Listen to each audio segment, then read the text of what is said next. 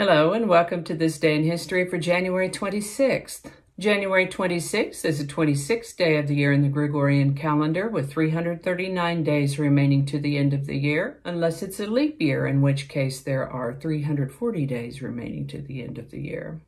We're still looking at words that defy that I before E rule. You know the one.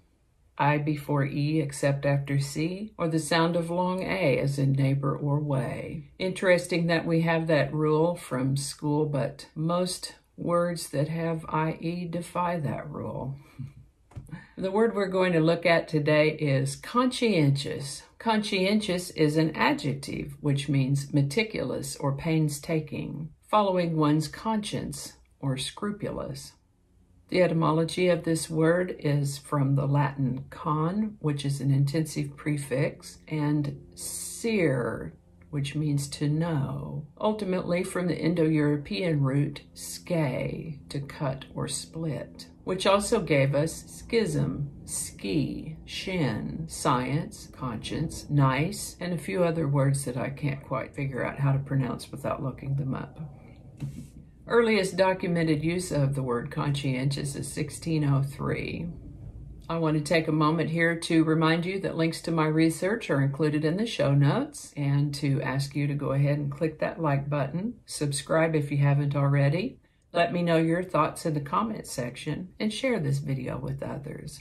And with that, we're going to start in the year 1500. It is that Spanish explorer Vicente Yanez Pinzon had commanded the Niña during Christopher Columbus' first expedition to the New World, and on January 26th of 1500, he reached the northeastern coast of Brazil during a voyage under his command, making him the first European explorer to reach Brazil. In 1564, the Council of Trent established an official distinction between Roman Catholicism and Protestantism.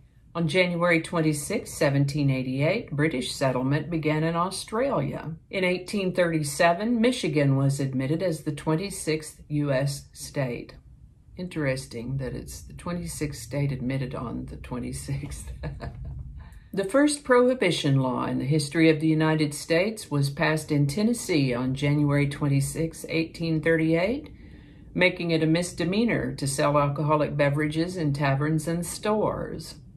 The bill stated that all persons convicted of retailing spirituous liquors would be fined at the discretion of the court, and that all fines would be used in the support of public schools.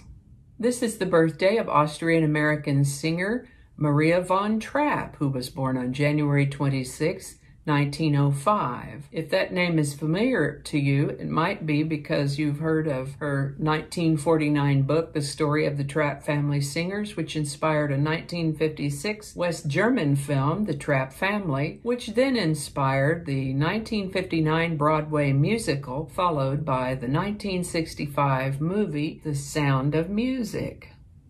Maria died in 1987 at the age of 82. American actor and race car driver Paul Newman was born on January 26, 1925. He's also known as a director, activist, and businessman, and co-founder of Newman's Own brand, which you can still find in your grocery stores today. Paul died in 2008 at the age of 83.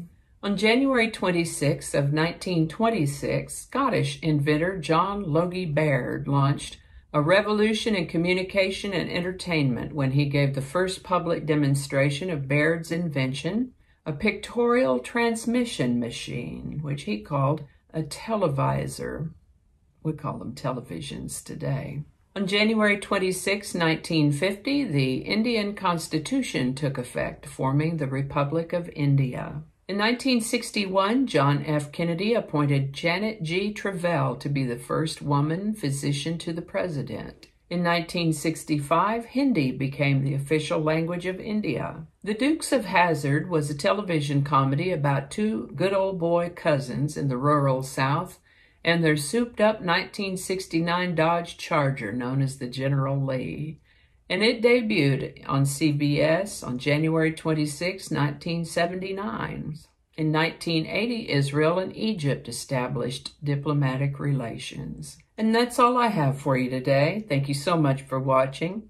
Again, links to my research are included in the show notes.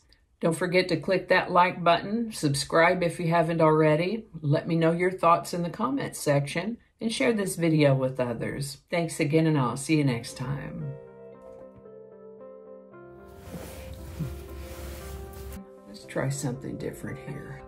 That might not make it into the video, we'll see. All right, do that again. Okay, do that again. Okay, let's try that again.